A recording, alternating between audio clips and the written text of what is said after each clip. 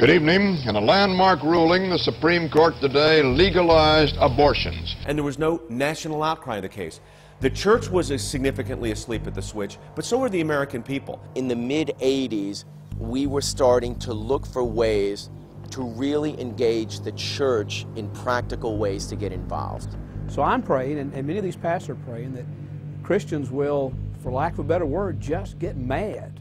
A judge can use his raw power to try to stifle the movement, but God has raised up a move of his spirit here that no man can stand against.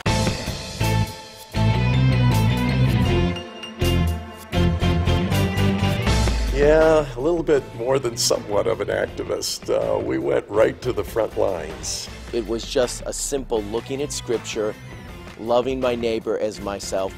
Who is my neighbor and how do I love them? We utilized the criminal procedure to protect our client.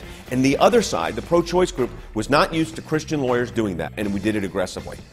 Well, we turned on CNN, and it was already playing on the news. The most joyous day of his life, and now the first thing in the morning. Good morning. Operation Rescue, please come down to testify in federal court. The First Amendment protected their right to engage in protest, even to the Democratic nominee for President of the United States.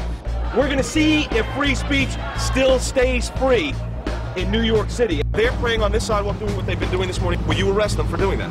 1,500 cases in Atlanta. What is it, only politically correct speech gets to happen? We punched a hole in hell, and the demons came out. You don't plug my clinics, I'll plug your church! And it could get pretty nasty.